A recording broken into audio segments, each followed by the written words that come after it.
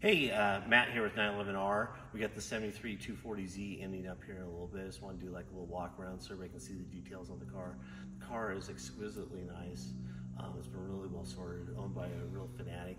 Lots of receipts and paperwork on the car. All the suspension has been done on the upgrade 5-speed 280Z gearbox.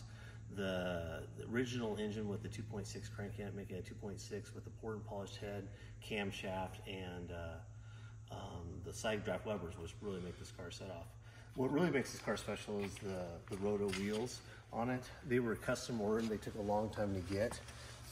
And we have 6 of them. There's one in the back plus a brand new one in the box that comes with the car. The big brake kit on it, you know, all that stuff is just really, really nice. The car is exquisite. It's detailed to the nines. You're not going to have to do anything to it mechanically or cosmetically. You can just see how nice everything is. The headliner's perfect in the car. It's got all the great little mods that are period correct on it. The chrome, the bumpers, the taillights, the rear filler panels, all nice, not faded like a lot of those are. All the rubber seals and trim are very soft, pliable, and look correct. They're not shrunk up at all. The seat covers were, seats have been recovered and they look beautiful.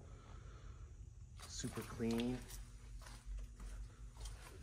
Let's open up the hood so we can look under the hood in the front here. The dash in this car. The dash is, I've never seen a 240Z with a dash this nice. It's just super original, tight, no cracks, no repairs. Very rare to see them like that. Engine bay is, shiny, great. The motor, is all documented on the rebuild, and runs very strong. The side drive Webers are, music to any car guy's ears. Upgrade radiator, the strut bar, all the tune-up, all the stuff.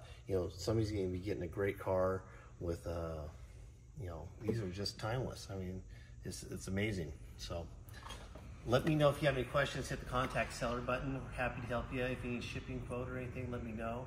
But we're here, and this ends in a little bit, so good luck. Thank you.